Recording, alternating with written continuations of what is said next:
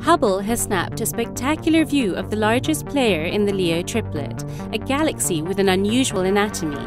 It displays asymmetric spiral arms and an apparently displaced core. The peculiar anatomy is most likely caused by the gravitational pull of the other two members of the trio.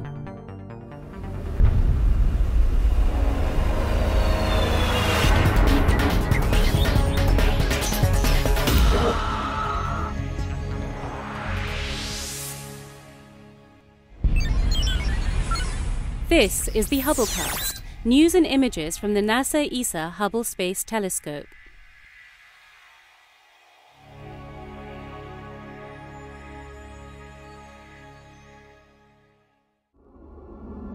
The unusual spiral galaxy Messier 66 is located at a distance of about 35 million light-years in the constellation of Leo.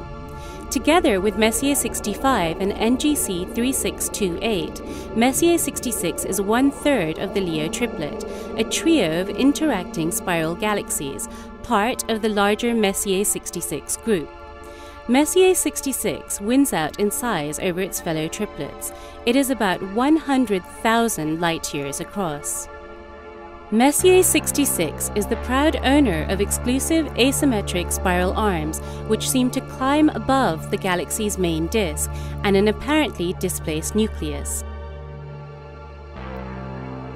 This asymmetry is unusual.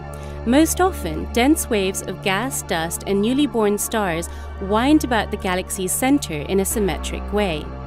Astronomers believe that Messier 66's once orderly shape has most likely been distorted by the gravitational pull of its two neighbors.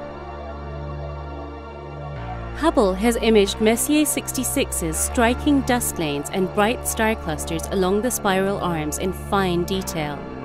Star clusters, pictured in the blue and pinkish regions of the image, are key tools for astronomers since they are used as indicators of how the parent galaxies assembled over time.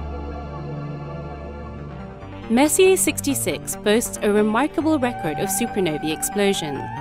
The spiral galaxy has hosted 3 supernovae since 1989, the latest one occurring in 2009. A supernova is a stellar explosion that may momentarily outshine its entire host galaxy. It then fades away over a period lasting several weeks or months. During its very short life, the supernova radiates as much energy as the Sun would radiate over a period of about 10 billion years.